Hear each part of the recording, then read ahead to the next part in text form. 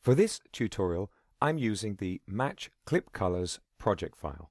You can find that project file with the media associated with this tutorial. Just double-click on the project file to open it in Premiere Pro.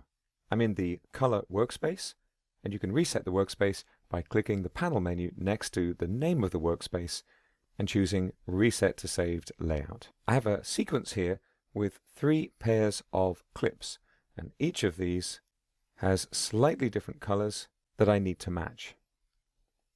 One of the first stages in any color correction is to make sure clips from the same scene look as if they were shot at the same time in the same location by the same camera. This usually comes before creative color adjustments, which are often applied to all the clips in a scene together. The second clip I have in this sequence doesn't match the first because of a camera calibration issue.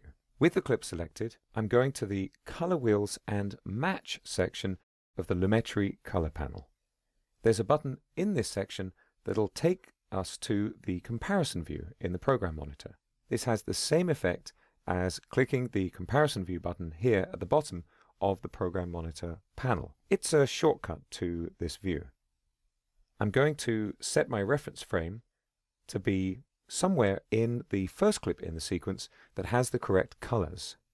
Over in the Lumetri Color panel, notice there's a checkbox that enables face detection. With this selected, faces are automatically detected and skin tones are prioritized when automatically matching colors. Now I'm going to click Apply Match, and now the shadows, midtones, and highlights color wheels and the luma controls next to each color wheel have all been adjusted to match these 2 frames.